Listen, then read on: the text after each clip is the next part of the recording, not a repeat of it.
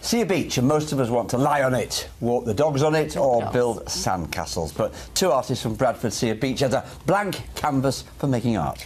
Well, in just over 2 weeks' time, they're off to France to create one of their biggest works yet. And it's all in the name of peace. They've been practising today on Filey Beach, from where Kathy Killick reports. Churchill famously said, "We'll fight them on the beaches." And in Normandy, of course, they did. Here in Filey, though, the beach is being used to commemorate those who lost their lives in World War II. An outline of one of the fallen is raked onto the sand to create an artwork to represent the dead. It's the idea of Bradford sand artists Jamie Wardley and Andy Moss.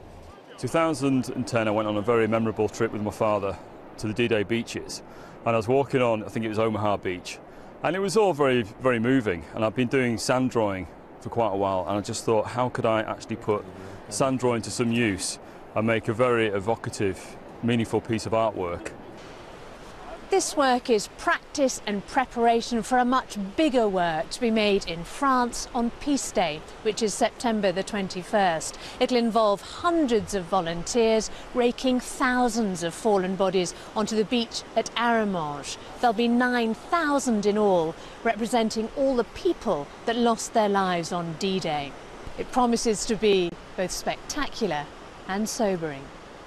We're professionals and we make these big images, but anyone can grab a rake and just draw in the sand. It's wonderful. And then you don't have to be too precious about it, because when the sea comes in, it just wipes it all away. The artists have gathered their templates from volunteers. One is Monica Kershaw, whose son Christopher was killed in Afghanistan last year. It's been absolutely lovely just sort of getting involved in doing this. And it just sort of like shows you that people are still remembering what we're doing it for, and the reason behind it as well. And I think it's something really that's nice to take part in. This is it. They're on the beach. The loss of life on D-Day was catastrophic and is widely remembered. And commemorating the war is one thing, but actively campaigning for peace is a step further. And that's what this work and the event in France is all about.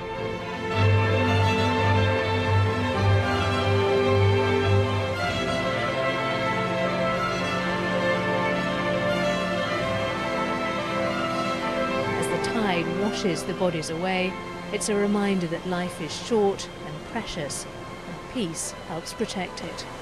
Kathy Killick, BBC Look North, Filey.